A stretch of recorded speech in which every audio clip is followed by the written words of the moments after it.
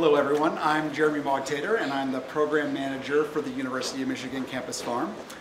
We are a student-driven and student-managed part of the Mathi Botanical Gardens that creates a living learning laboratory environment for sustainable food systems, collaborating on high-impact and authentic teaching and learning, as well as research with many of the folks in this room. We focus on having food grown by food students for students, which you can find available in some of the residence halls as well as the retail locations on campus and part of the reception that you'll be attending after the talk this evening. I have the great pleasure of introducing this evening Brendan O'Neill. He is a microbial ecologist. He will be starting officially this December as a research scientist here in the School of Environment and Sustainability. He is, as of 2 weeks ago, a brand new dad. Congratulations, Brendan.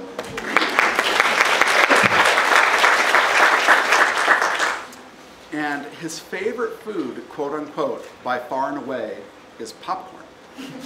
And I've had his popcorn and I can attest that it's very good. So you do a great job. The title of his talk is, What do Soil Microbes Have to Do with Food Sustainability? Brendan O'Neill.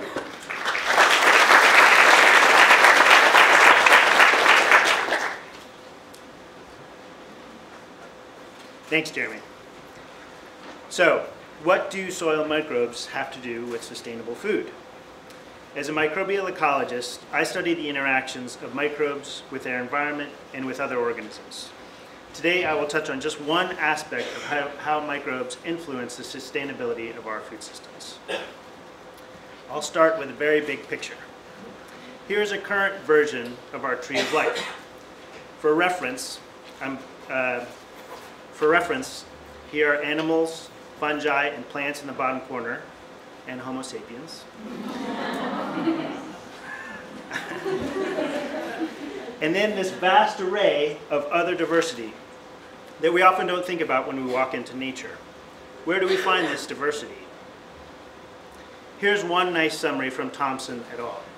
On the y-axis, we have number of species, basically. And on the x-axis, we have different types of habitats. So for example, here we have the animal gut. There's a lot of interest in the animal gut right now in the human gut microbiome. Here in blue, we have the diversity in different fresh and marine environments. But by far and away, the largest amount of diversity is found here in the rhizosphere around plants and in soils and sediments. Despite the charisma of habitats like coral reefs and tropical forests, probably the most biologically diverse habitat on Earth is beneath our feet, intertwined in roots, in soils, and in sediments. And it's no coincidence that these habitats and the landscapes on top of them play a major role in our current climate crisis. Greenhouse gas emissions from agriculture, forestry, and other land uses are as big as those from the electricity sector and far bigger than the transportation sector. Why? Because carbon in gaseous forms is flowing out of the soils because of the way that we manage them. Three principal greenhouse gases that we think about, carbon dioxide, methane, and nitrous oxide, flow out of soil ecosystems, and all of them are generated or consumed as part of metabolic processes carried out by soil microbes, which have acted as key regulators for these gases. My research into this world began as an early graduate student, studying a unique ecosystem in the central Amazon.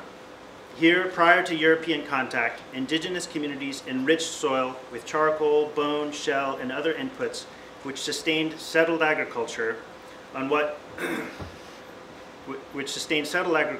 we now term anthropogenic soils. Remnants of these soils, essentially part of an ancient food system, are still being uncovered in forests throughout the Amazon. We can directly compare the properties of these unique soils compared to adjacent soils that are unmodified. The anthropogenic soils, seen in black here, have increased soil organic matter and after hundreds and thousands of years have retained or even gained carbon and nutrients. Compared to the unmodified soils, here in yellow, the microbes we isolated from these soils were more diverse and distinct in their composition. The anthropogenic soils had were more diverse in their composition. For example, the anthropogenic soil shared an abundance of proteobacteria and actinobacteria taxa, which tend to thrive in carbon-rich environments and likely help retain and ultimately sequester more atmospheric CO2. This is an exciting example of an indigenous practice leading to a sustainable system. But what about soils that are closer to home, on landscapes indicative of those contributing to the emissions that we see in the IPCC data above, Here's the principal crop in the US Midwest and in Michigan,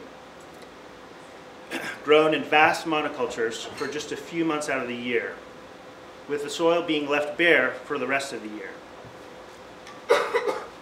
In terms of acreage, this represents the majority of our modern food system, where we optimize yield of a single commodity at the cost of creating a healthy soil ecosystem with microbial communities that help build soil organic stocks.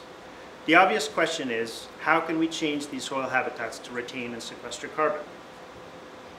We can change inputs, specifically the amount of plant diversity on our landscapes, including perennial cover into our agricultural systems, which supply carbon via photosynthesis year-round, which soil microbes in turn convert into stocked soil carbon. We conducted a long-term study in western Michigan examining the effects of adding cover crops to crop rotations that included corn. These soils not only gained carbon each year, but we found that the bacteria that thrived most in these habitats were again species of proteobacteria and actinobacteria, which rapidly draw carbon back into the soil.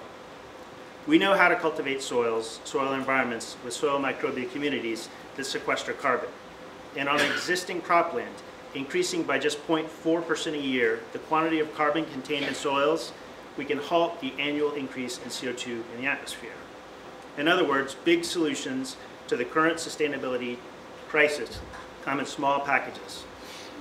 By changing our land use and management practices to harness soil microbes, we can create sustainable food systems. Thanks.